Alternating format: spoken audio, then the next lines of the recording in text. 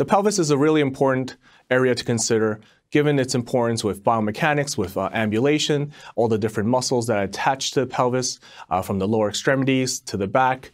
You have also the important organs within the pelvis that could be affected with biomechanical restrictions and somatic dysfunction of the pelvis. So let's take a closer look at the pelvis. So the pelvis itself is also called the innominate. It consists of 3 separate bones at birth. You have the ilium, which is more superior, you have the ischium, which is a little bit more posterior inferior, and the pubic bone is anterior. So the 3 bones come together and form the acetabulum. The acetabulum is the socket where the femoral head articulates with the innominate. So the SI joint is a joint where the sacrum articulates with the innominate. This joint has a little bit of play to allow for mobility. In males, the SI joint is actually a little bit more well-developed. The ligaments are a little bit stronger. The pelvis is actually a little bit tighter. In females, the pelvis is a little bit wider. The ligaments are a little bit more lax. This is to assist with the changes in motion and movements that have to occur during childbirth.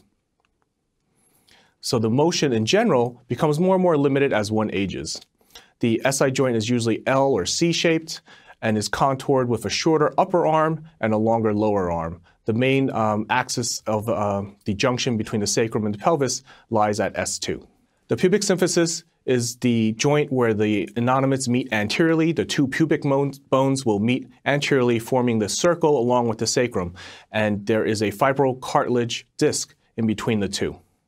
There are many ligaments surrounding the sacrum and pelvis.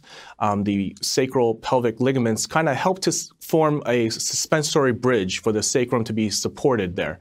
There's not a lot of muscle that keeps the sacrum in place with the innominates. In fact, it's these ligaments that help to support the sacrum. So the sacrum is supported by 3 true ligaments and 3 accessory ligaments. The true ligaments are the anterior iliac ligament, the interosseous sacral iliac ligaments, and the posterior sacral iliac ligaments.